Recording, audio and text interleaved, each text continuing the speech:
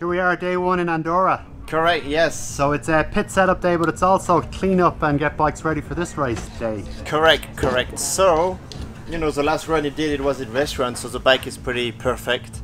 But we're going to New Color this weekend, so unfortunately I got to build another bike. So Andorra is going to be a new frame, so I'm just starting to build a new frame for Loris. So yeah, it's basically, we arrive, we put the pits up, day zero, get back to zero. So yeah, we put the pits up, we're just trying to get bikes so they're rolling and yeah, get downhill bikes ready for the rest of the week. Yeah, especially these ones where you 2 weeks in a row, yeah, we're rocking up with number boards still on last week's bike and still not 100% sure where we're at. So yeah, it's always a fair bit of work on the first couple of days, but yeah, we'll get it done and then into some fun practice a bit later in the week. I mean, we're pretty cleaned up from last week. Kind of as you pack down, you kind of try and put it away as clean as you can. And it wasn't really rainy last week, so it wasn't too bad. And then yeah, it's just putting everything back together again. And in this heat, it takes a little bit longer than it normally would. The toughest thing to do is actually put the roof up, but it's the best thing to do because then at least you got some shade. And then obviously if it's raining, at least you're covered from the wet. So yeah, first thing up and then start getting everything out and making everything look nice. Yeah, we've got a lot of work to do today, so it's good to be here a little bit early and just get some stuff done. And yeah, we'll get it all firing, but we got to set up 2 pits today as well, so it's a bit of a different setup process for us, but it's good, yeah. What do you call today even? I don't really know, like pre-preparation, pack down essential mix day, I don't know. Yeah, we'll just make it happen and get what we can get done and go from there. Eddie Masters. How are you? Mr. John Waller. Can you tell me what's happening on a day like today? We're doing everyone's favourite job, which is setting up the pits. Yeah, it's probably one of my favourite parts about a race week. But we're looking smart in our Trex polos. Thanks, guys. We love golf. We come here in the morning, find out where we're supposed to be pitted, and then basically put up the whole pit. But this week we've got another pit down the bottom as well. So we won't spend much time in here this week. This is just to look good, I think. We'll spend most of our time at the bottom of the track and then maybe even work out the apartment. It's just so far between both of them that we'll just come here in the morning, get everything we need and then go straight down to the bottom. Yeah, so explain for people who don't know that it's quite spread out this week. It's going to be a little bit of a cluster.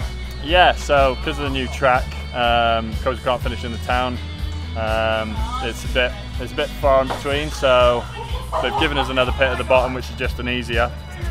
So most people will be working out of there, but for the guys that aren't down the bottom out of the track, then it's going to be a nightmare for them getting from between the track and here. I think there's 2 lifts to get to the track.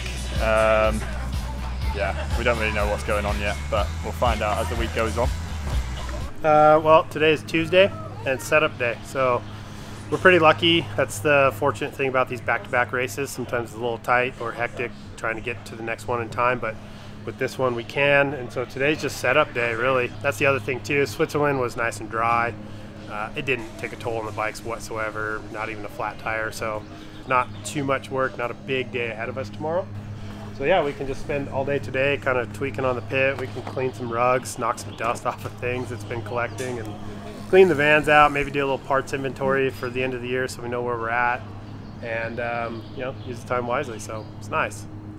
It's the big circus day of setting it all up. Yeah, build the pits today, then track walk tomorrow, practice the next day. Is it a bit of a luxury, I guess, coming from a race where there's no rain or anything? You just have to kind of dust the bikes off, no big huge maintenance jobs? Yeah, definitely. I think we're all pretty happy with that. Just threw the bikes in the lorry after Lenzerheide, and we said yeah, we'll sort them out when we get here because they're, yeah, as you say, just a bit of dust, so it shouldn't take much to get them back up and running. Oh, I'm sorry. So Finn, what's happening today then? Absolutely nothing. These guys are working hard and I'm distracting them.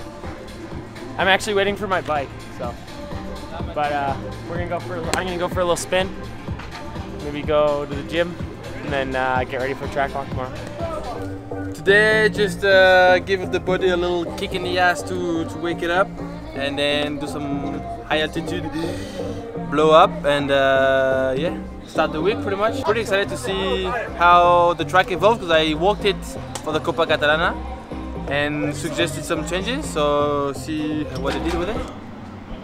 today is the rebuilding the pit. We were in Lenzerheide 2 days ago, and now we're just basically rebuilding everything, cleaning a bit, and reorganizing stuff for tomorrow.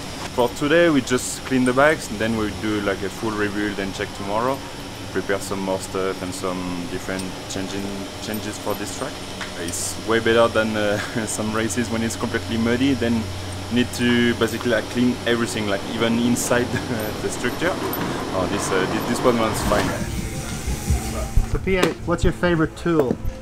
Ooh, good question. I like my Knipex. Knipex are good, and those big Allen keys, those are better. Allen keys are really good. Yeah, Knipex and better stuff. And as well, a nice and easy toolbox to work with.